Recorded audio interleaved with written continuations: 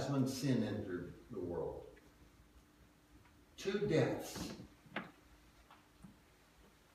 Adam and Eve died, or experienced during that time. One was a physical death. So man was born in sin, conceived in sin after that. And we all have an appointment with death. But they also died a spiritual death, a separation from the Lord. Adam at one time walked in the garden in the cool of day, fellowshipping with the Lord. The next day he was found hiding from the presence of God.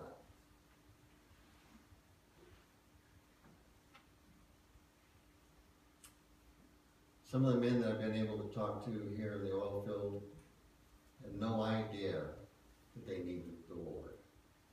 They had no idea of creation.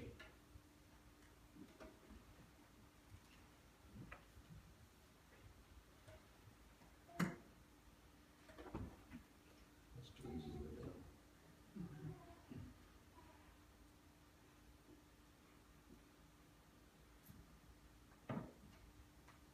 Jesus Christ had to come back to this world to redeem back to mankind what Satan had stolen from us.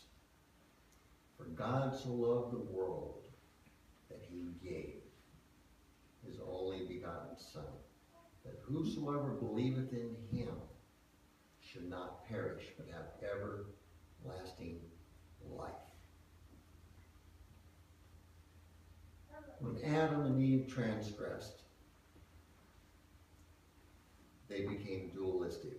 Now, mankind was created triune. I don't know if you all know that. Spirit, soul, and body. Created in the image, likeness of God. And then a lot of the churches, in my past, and I'm not sure about yours, have always taught that the soul and the spirit of man is synonymous. They're not. They're individual. Spirit, soul, and body. Created in the image, likeness of him. But with that transgression, or with that sin in the garden, they lost their spiritual connection with the Lord. Jesus Christ had to come back to redeem back to mankind the spiritual walk. We were all born into sin.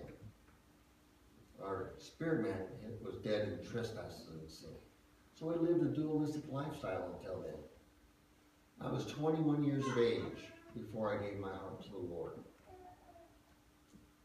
My soul made the choices for my life, not my spirit. It was dead. I had no relationship with the Lord. I had no understanding of Christ. So I lived by my soulish attributes, like a lot of unregenerate people. I lived, moved, operated out of my soul until one day my spirit man became quickened and made alive in Christ Jesus.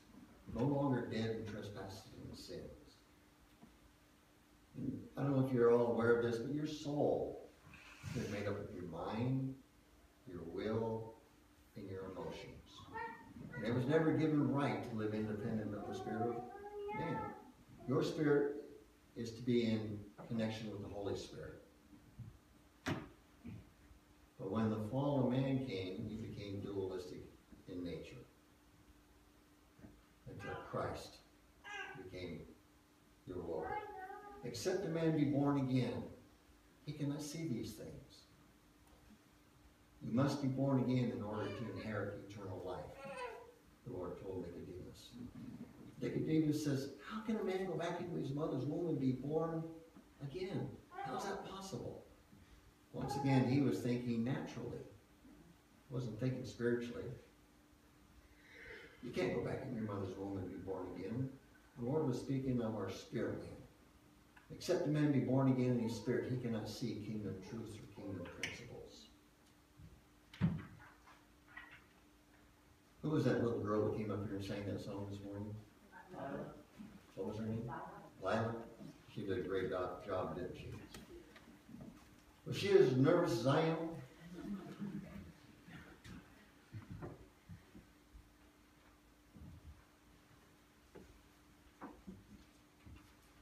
For God so loved the world that he gave, and he's still giving to you and I today. No greater love has a man for us than our Father. To keep giving the gift of life. If you don't know Jesus Christ as your Lord and Savior, if you think the Word of God is just a book of myths and a crutch for people to lean on, you have no idea what you're missing out on. You can't just be a good person and enter into the kingdom. You have to have a real hard relationship with your Lord Jesus Christ and Him only.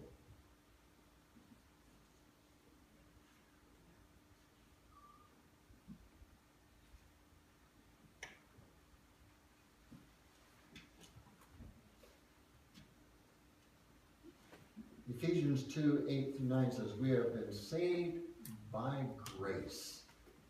It is a free gift of God. How many of you guys like gifts this time of year?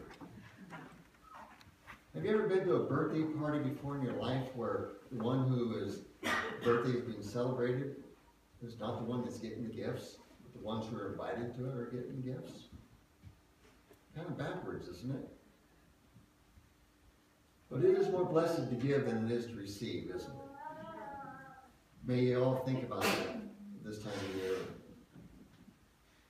That we're not just out there celebrating the gifts, but the giver of the gift of life. The one who came to give us life more abundantly.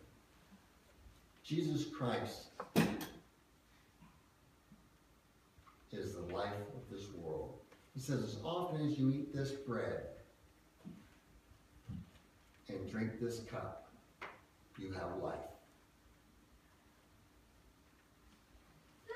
This is our nutrition. Every day, live, move, and breathe the Word of God. It'll sustain you in this world. It says, in this world you will have tribulation. You'll have distress. You'll have all kinds of things. But in Christ you'll have life. Life more abundantly.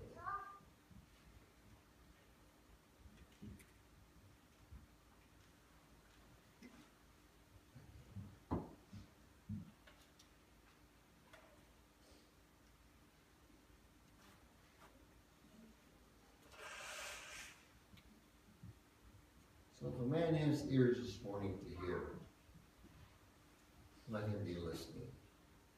Let him both perceive and comprehend. For what measure of thought and study you guys give to any truth in God's Word, any truth that you hear, will be the measure of virtue and knowledge that will come back to you. Studying to show thyself approved, the Word says, a workman need not be ashamed. Be able to rightly divide the word of truth. But unless you're in your Father's Word, you'll have no idea of what truth is there. For he who knows the truth does what? Will set them free. How many of you would like to know the truth today? The truth being Jesus Christ as your Lord and Savior. Having a relationship with a risen King is very important. Jesus Christ came back to this world to redeem back to you what Satan stole, and that's eternal life. This body still may die, and it is. I mean, we all have that point with death, but we're going to put on an incorruptible body one day. But our spirit man will live for eternity. You have two choices. The same choice that was given to Adam and Eve is still the choice we have today. There's two trees out there being offered. The tree of the knowledge of good and evil and the tree of life. Today, you have a choice. You must be born again in order to see the kingdom of God. You must be born again in order to enter the kingdom of God. Choose you this day in whom you will serve. Life or death. Which tree will you choose from today? A tree that bears fruit of righteousness, or the tree of the knowledge of good and evil? The one that ultimately will destroy your life. The same two trees that Adam and Eve faced. Power of choice.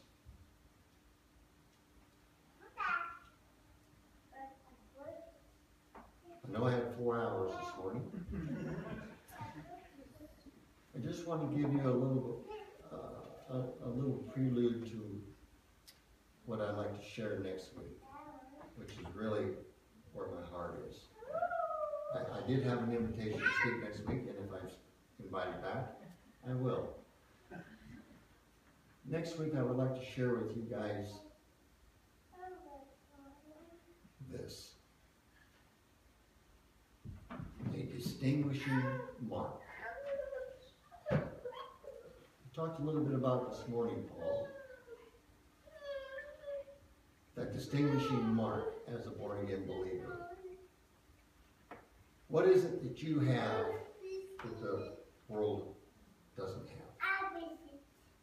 I heard a man once say that we need to testify daily. And if necessary, use words. Our lifestyle must be a testimony of Jesus Christ in our walk, in everything that we do and say in life. Must leave a distinguishing mark. What is it that you have to offer the world that they don't already have?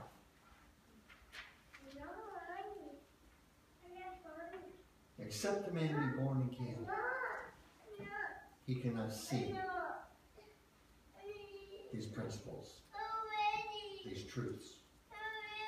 You must be born again to inherit eternal life. And it's not going back into your mother's womb. Father, I just look to you, Lord. I make an invitation this morning to anyone that would like to know Jesus Christ as a personal Lord and Savior. You must be born again in order to inherit eternal life.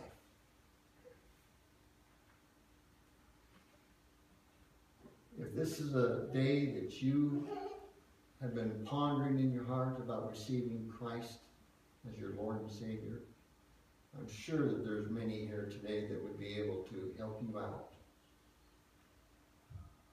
Bring you into the knowledge of the truth.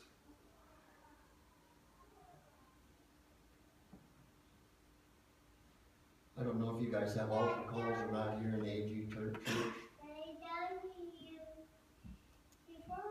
But it's not necessary to come forth.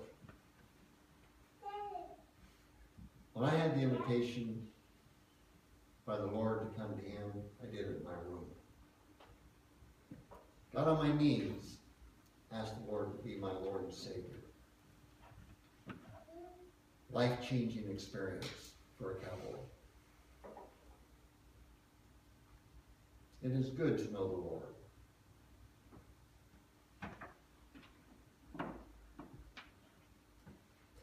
But if there's any of you here today that want to know a little bit more about salvation, which is a free gift, it says, receive with meekness the engrafted word, that free gift, which is able to save your souls. Have any of you ever wondered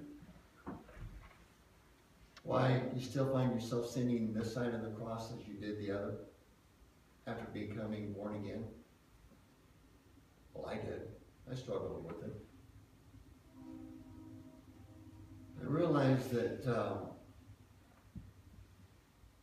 with being a triune being, my spirit was saved instantly when I accepted Jesus Christ as Lord and Savior. But my soul had to be saved progressively by the washing of the water, by the word.